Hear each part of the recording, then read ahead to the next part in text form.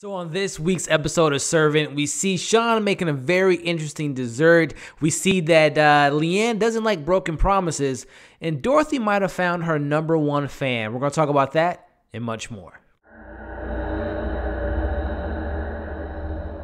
Episode 4 of Servant was titled Bear. Leanne disobeys an order and discovers why Sean is so protective of baby Jericho.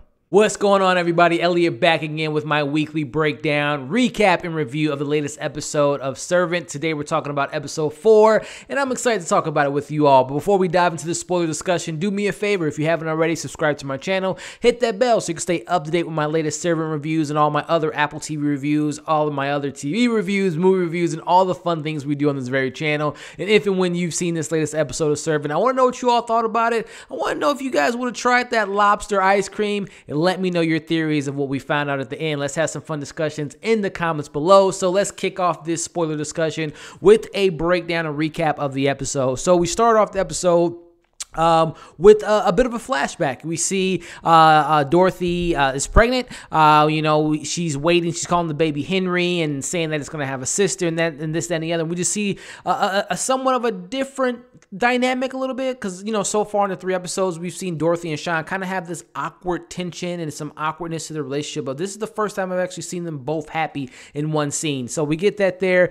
And, we see Sean is checking on Leanne and the baby, which looks like the baby and Leanne are sleeping together, which is kind of weird for a nanny to do, and we'll talk about that a little bit later. But a lot of the biggest question for me, from me to you all is, would you have tried that lobster ice cream? Have you ever had lobster ice cream? And does that sound as disgusting as me saying it? I want to know you guys' thoughts in the comment below if you would have tried that dessert. Me, personally, no, because I'm not a fan of lobster.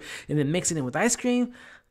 Let me know in the comments what you guys thought about that, or if you've even tried it, and if it's something I should maybe try. And maybe when I lose my taste buds like Sean has, maybe I'll try it then. But anyway, we see some more stuff going on. Sean brings up a good point. He, later in the episode, he says that all she does is pray, eat soup. And I noticed that that's all she eats is soup. I wonder, is that going to play into anything at all? Does she not have taste buds? Is she wooden inside like Sean maybe? Who knows? But I thought that was a very interesting touch there. So one of the things so far about this episode and all the episodes so far is just the matter-of-factness of everything. I don't know why it's getting under my skin that no one has addressed the elephant in the room of where this baby has come from. Why is Julian continuing to come over the house and just say, oh, what does the widow do today? Like, why is it just so, nonchalant? I understand Sean's trying to protect, and we also see in this episode, we'll talk about this here in a bit, that he's trying to protect his wife. He's one that keeps Dorothy in a good mindset. We've seen in this episode that there's been plenty of baby tests and unfortunately babies that have died in their history of having kids. So I understand all that dynamic, but it's just still kind of bothering me that they're just acting so calm, cool, and collective about this mystery baby that's in the house. And Sean and Julian knows this, and they have,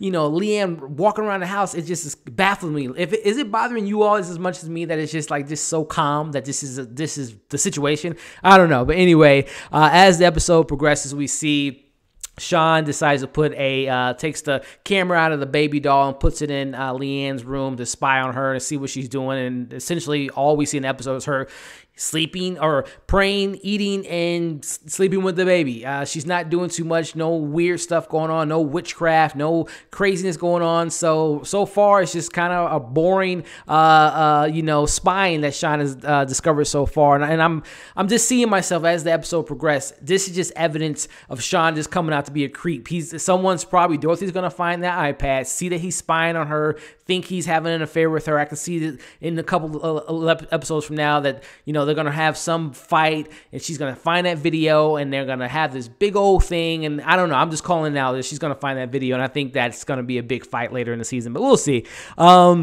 Dorothy wants to take Jericho to work, and, Leanne's excited about that, and we kind of know why later in the episode, but she seems to be very excited. But unfortunately, Leanne has a change of plans, and, she she asks Sean to tell her politely, and he just rudely says, "You're not going." And again, I'm starting to feel kind of bad for Leanne. We all know she's kind of creepy. We don't know what the situation is, but I feel kind of bad the way Sean's treating her, and I can kind of understand where he's coming from, because, number one, we found out last week that she's dead, and, where are you coming from? Who's this baby? So I get where Sean's coming from, but at the same time, she's just playing this character so well. The actress, Nell, what is her name? I got to look up her notes right quick. The actress that plays her, Nell Tiger Free, who's, I didn't even put two and two together. I'm a big Game of Thrones fan. I forgot that she was on Game of Thrones. She's a great actress in the show. She's doing a really good job in the show, and I'm loving her awkwardness and her creepiness.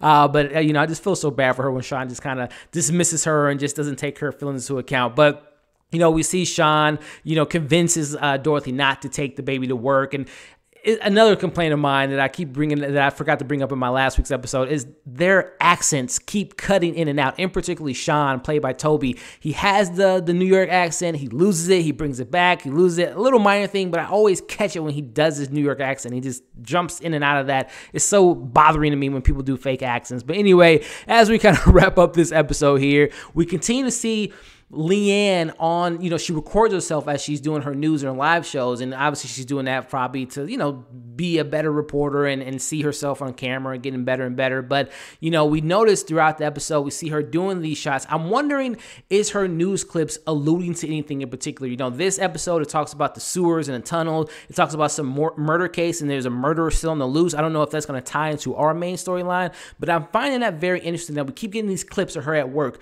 And I'm thinking one of these clips, obviously, in this episode, we saw Leanne with baby Jericho there, and that was kind of maybe alluding to that. But I'm thinking there's something more to that story other than what we get towards the end of the episode. But I'm wondering if one of these clips are going to play into what's going on in this storyline, what happened in Wisconsin, if that family actually died. I'm wondering if that's going to allude to something. But we go back to the flashbacks. We see a box of all the babies that unfortunately have died as they try to have kids. We find out she has this immune system that eventually kind of, the kids die due to, whatever's going on inside of her. And we see that, why Sean's so protective over Jericho and why he's so protective over Dorothy's feelings and emotions and things of that nature, which was, a moment there. You see that Sean does actually care for her. Because again, their relationship so far this season has been very awkward and weird, and that's M. Night Shyamalan. I know he's not the full-on writer, but I know a lot of his movies have that awkwardness and that kind of quirkiness and that dark comedy. So it was really kind of nice to see Sean kind of embracing her and being very sensitive to her, losing all those babies that they had. So as we wrap up the episode, we see Leanne's like looking through or hearing through the door because the baby is now sleeping with Dorothy and Sean. She walks downstairs. She pulls out a tape from 2011. She plays the tape, and we see Dorothy interviewing a bunch of young girls at a beauty pageant. And the camera slowly goes to a young girl from Wisconsin named Leanne as she's twiddling her thumbs, and we go back to her and we see her doing the same thing. So now is it alluding to she's a super fan? She's a weird fan? She got this baby and maybe knows more about Dorothy than a normal fan would know, so she took this baby and brought it into their house. Who knows? That was a very interesting little interesting nugget that we got at the end, that she, because earlier in the episode, Dorothy asked Leanne, "Oh, have you ever been on camera before? Was that your first time on TV?" She says, "Yes, Dorothy, that is." And obviously we know she lied because she was on television 8 years ago. So very interesting little spin there. I'm very intrigued in this show. I'm loving all the cooking moments, even though he's making some weird dishes. I like watching cooking shows, so I like watching him cook those dishes. But very interesting there. Let me know what your theories are. Who is Leanne? Is she this obsessive fan? Is there more to it? Is it more dark and sinister than what the surface has given us so far? Are we going to find out why Sean has lost his taste buds? Why he has this wood in his eye and his ear and coughing it up? Are we going to get more of that in the coming weeks? And what is the deal with Julian just popping by and dropping off wine every other episode? Let me know your thoughts in the comments below.